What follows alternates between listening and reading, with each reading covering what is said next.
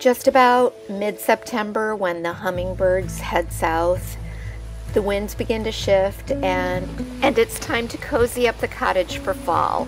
I'm going to share today one of my favorite new little projects that I created to add a fun fall touch to our cottage. With a few simple supplies, we're going to create some really cute mushroom decor.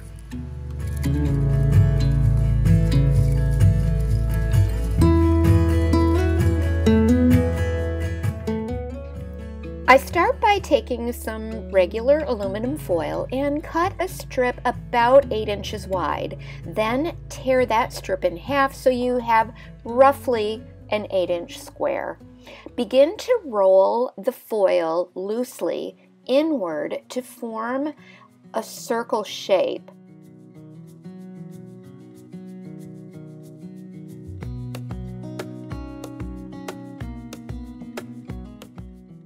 You want to continue to loosely roll the foil into the center to create a roughly a 2-inch cap for the mushroom.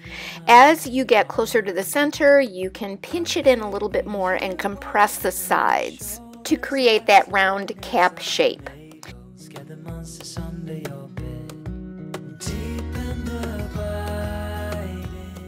For the stem, tear off a 3 to 4 inch piece of foil and then loosely roll it into a cylinder shape and compress that also at the end and fold over the top so that you have a little bit of a surface to glue up into the cap. Now you have a nice structured base on which to mold your air dry clay.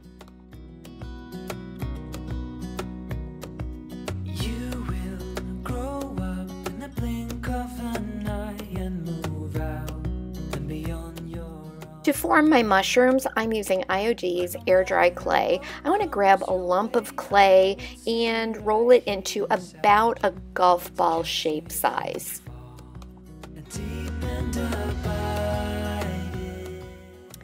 Then flatten it into a little pancake shape and begin to form that clay over the cap of the mushroom, pressing and shaping and shifting the clay down around the cap.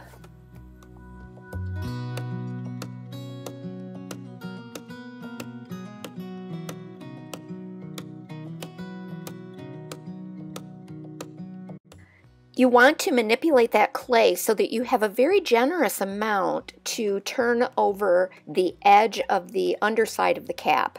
And then when you reach that underside, cover the underside of the cap and then continue to mold and press the excess clay down around the stem. I will do everything I can for you. I continue to move that clay down the stem, and I'm also shaping the cap in the palm of my hand as well at the same time. And now I want to create those little gill things that are on a mushroom. So I just pinch a little bit of that clay under the cap and on the stem, using my fingers to make that little ruffle gill. Hey, I heard you got a new best friend. Yeah, it hurts a bit, I won't pretend that it doesn't. Continue to cover all of the foil armature so that you don't have any foil showing. While the clay is soft, you can easily move it around and shape it and cover those areas that you need to. Then I flatten out the underside of the cap with my fingernail.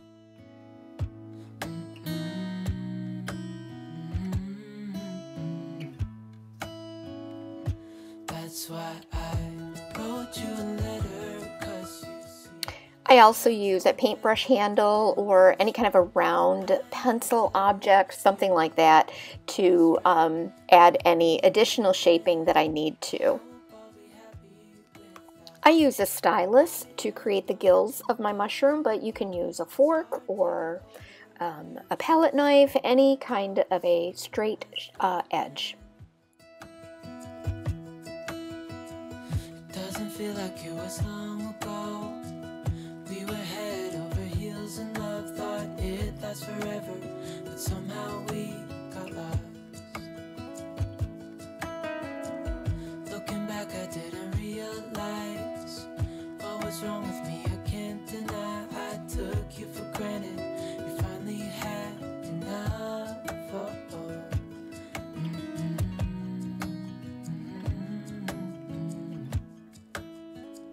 Now let the mushrooms dry overnight or until they're completely hardened off and dry.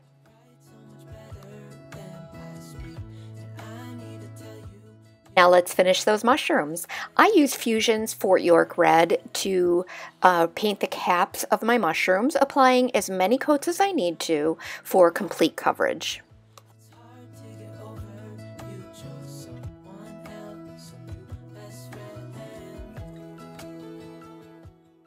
For the next step, I mixed a glaze using DIY's clear liquid patina and some brown paint. I used Fusion's Oakham.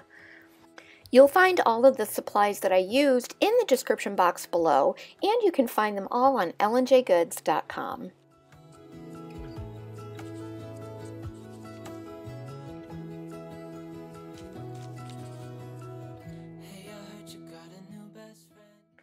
Brush the glaze mixture over the stem and gills of the mushroom. With a damp cloth, wipe away any excess glaze, allowing the glaze to settle into the deep grooves and the texture of the mushroom stem.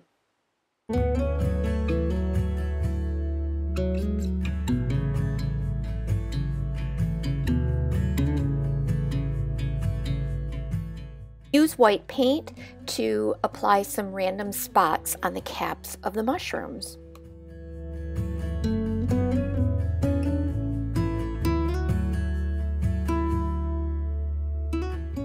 If you're going to use your mushrooms as ornaments or to string on a garland, screw in an 8mm screw eye. I also created another little mushroom without the foil armature by just shaping a stem and a cap out of the air dry clay. Flatten the top edge of the stem so that the cap has a place to rest, and then I use a toothpick to hold them together and let those dry completely overnight.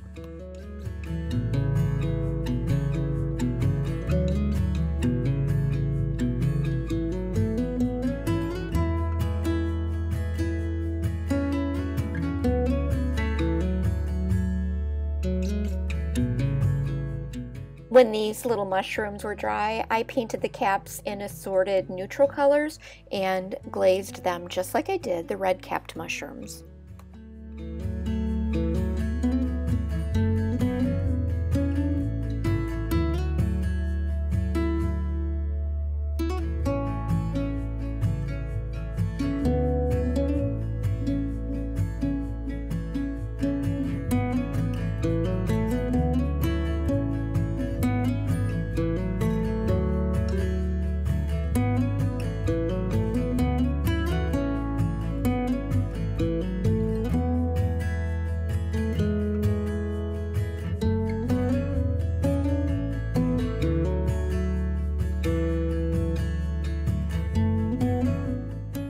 I applied a clear matte sealer over the entire mushroom to protect them. This is where you could also get super fancy and add a little bit of glitter to the top of them as well.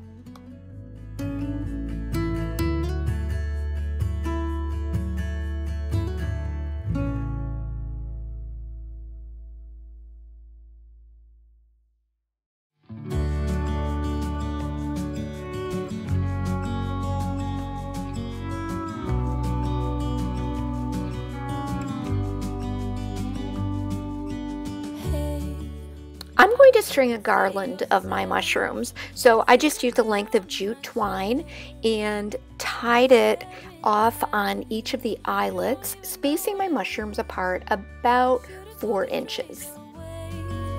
You don't have to be afraid anymore. I know you haven't noticed. You'll know. You'll know.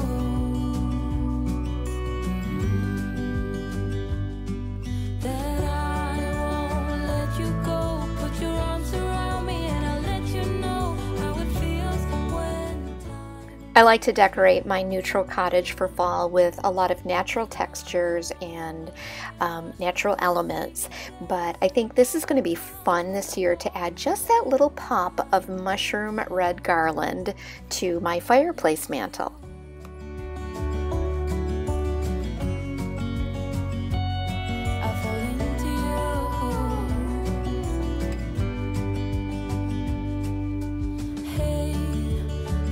I could show you more, 'cause baby you deserve some more, but still you're here and that's what I adore.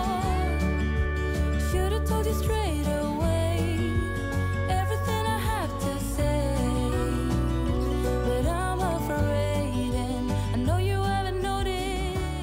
I promise you, you are not going to be able to stop making these cute little clay mushrooms with IOD Air Dry Clay. You can pop them in a wreath, gather a little collection of them underneath a glass cloche, or use them in your favorite woodland themed Christmas tree. As always, we appreciate you watching so much. Don't forget to go ahead and click that subscribe button and leave us a comment below. Let us know what kind of projects you want to see next from L&J Goods.